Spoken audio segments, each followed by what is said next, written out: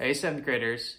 I just went on a big long tirade because I called you 9th graders at the start of the video instead of 7th graders, and I threw my hat off, and I was gonna, just say that we need to take responsibility for our mistakes because I make mistakes, and you make mistakes, and then my buddy Brian called it and screwed it all up. So hi, we're gonna start this over again. So, this chapter, we're talking about interactions in ecosystems, and one of the first things we got to talk about is how do we get our energy? Where's it come from? What's the source of it? Where does it go after we're like in the ground? Hopefully not for a long time, but what happens with it? So we need to talk about two things today. That might have been a little bison horns up. So with that in mind, sorry, I'm a little scatterbrained right now. I don't know what it is. But with that in mind, we got to talk about food chain, food web. So,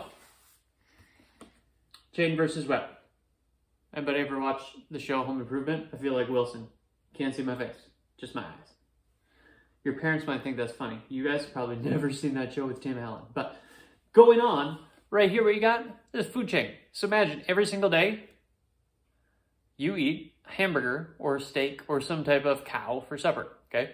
Well, cow eats the grass, you eat the cow, boom. Well, that's not realistic because you never, unless you're, I don't know, Howard Hughes or some crazy guy, you don't always eat the same thing every day. I mean, look at a chain. It goes from link to link to link to link to link. There's no like intermixing, interconnected, intertangled things. And I'm sorry, but cows eat more than just grass. Or take, for instance, my dog. She eats more dog food. I mean, every once in a while, she eats her poop too. I don't know why, she just does. Dogs are dumb. But actually, they're pretty intelligent, but they do dumb stuff. Kind of like humans. So, in nature, things are more intertwined. Okay, this is kind of like all the community interactions going on here.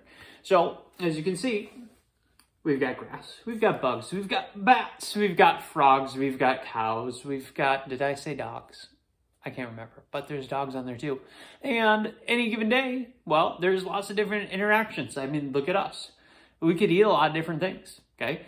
We can eat frog legs, we can eat steak, we can eat dog, I don't know, in some cultures that might be okay, and last but not least, bats. Yeah, because that's why we're in this predicament, and that's why I'm talking to you alone in my garage. So with that in mind, everything is not as it seems.